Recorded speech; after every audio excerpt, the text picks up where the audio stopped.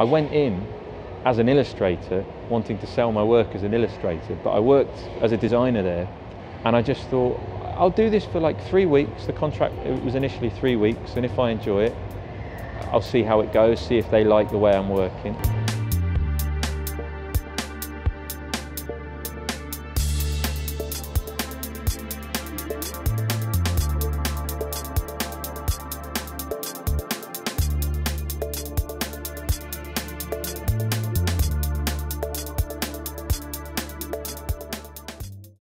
So I started in 2008, which was when the recession hit, so there was no work anywhere in the world really for design. It was, you know, you'd look at the jobs board and there'd be 2 design jobs.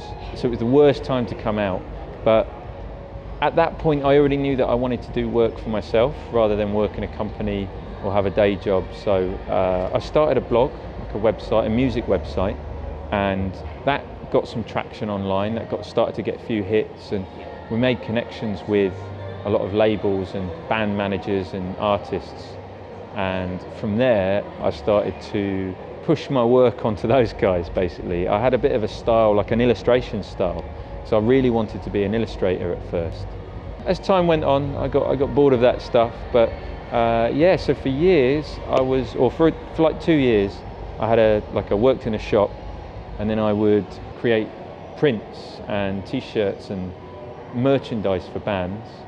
And so I'd kind of have this thing where I'd like work in the day, crap job, and then in the evening I'd go to gigs, sell this merchandise and make some money in contacts, and that ended up with me going on tour with quite a lot of bands and selling merch on tour, which was really cool. And then it got to the point where I wanted to change my style. I felt I was doing collage work and it had kind of gone as far as it could go. So I took from my style what people seem to be most impressed with, which was colour, use of bold colour and vibrancy of shapes and type, and then started working more in that sort of style as an illustrator and built it up further and made contacts in advertising. When I got kind of bored with that stuff, I used my contacts in advertising to actually start working in that field. And over the years, I worked with some great creatives, agencies like Saatchi Saatchi and Ogilvy and places.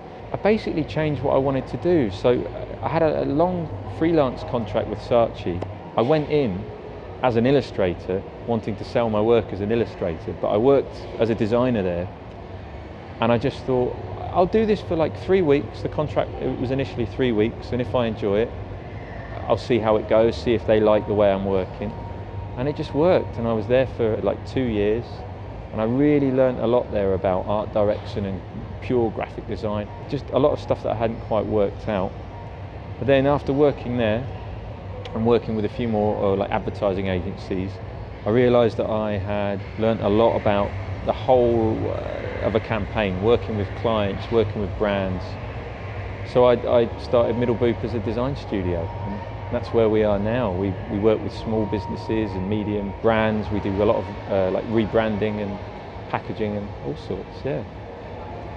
It's a long journey.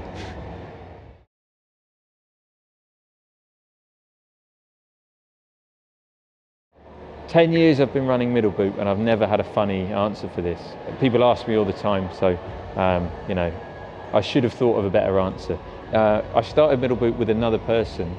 So this is when we were running the music blog, and we had like a magazine, like a zine, and we called it Middle Boop, and it was basically an in-joke between the two of us at a friend's, like a music festival that my friends used to run.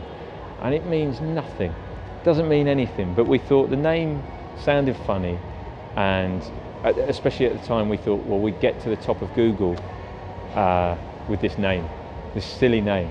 And we thought people would ask the question, what's this all about? So it just stuck, and then that guy left, and I ran Middle Boop as myself. So yeah.